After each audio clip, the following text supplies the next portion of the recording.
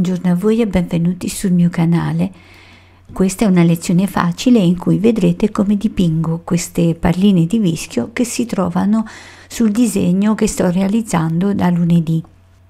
Questo disegno lo trovate sull'album numero 7 e potete anche lasciarvi ispirare dalla foto presente in copertina. Il tessuto è già disegnato e quindi inizio direttamente il lavoro. Potete guardare nel piattino i colori che utilizzerò: il bianco, il giallo, il verde chiaro, il marrone cioccolata e un blu chiaro.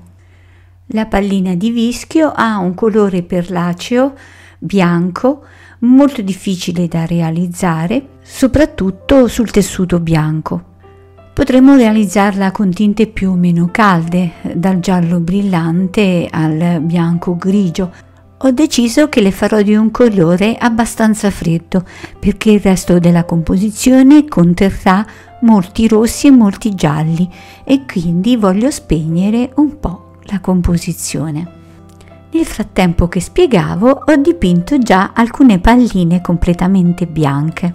Con il pennello piatto numero 4 prendo con l'angolo sinistro un po' di questo verde chiaro e del marrone e poi con questo vado a definire la forma della pallina, lasciando che il taglio del pennello, scorrendo, formi il bordo della pallina. Quando riprendo il colore, prendo un po' più di verde oppure una punta minuscola di blu o di giallo e cerco di sfumare verso l'interno della pallina, ma lasciando punto centrale completamente bianco. Per dare una luce più calda alle vostre bacche aggiungete un po' più di giallo. Prendete meno giallo invece se volete delle bacche di un colore più freddo. Bisogna ricordarsi di farle piuttosto rotonde. Evitiamo per quanto possibile di fare delle bacche ovali. Se vi rimane difficile realizzarle con il pennello piatto, vi consiglio di utilizzare un pennello piccolo rotondo, però l'effetto potrebbe essere un po' diverso.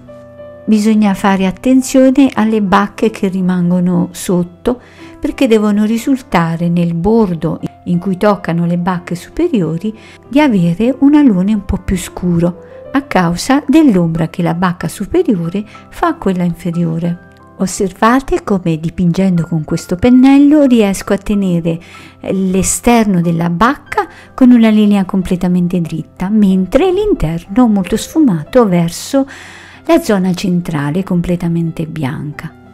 Quando dipingo una composizione dove ci sono molti elementi simili di piccole dimensioni, di solito ne dipingo più di uno contemporaneamente.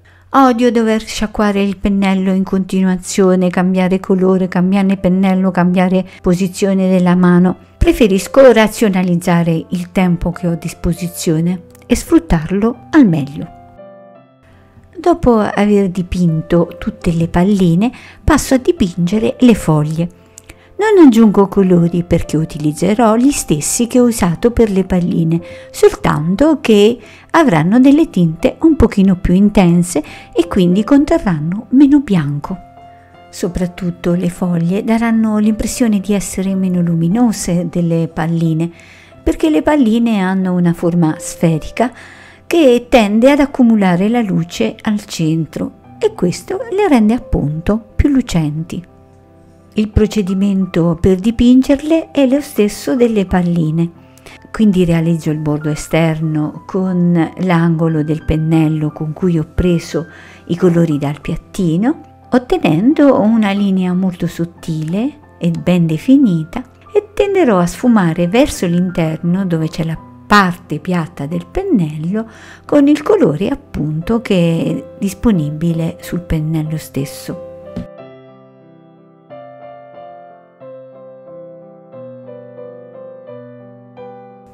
Ricordatevi di fare una piccola nervatura al centro della foglia.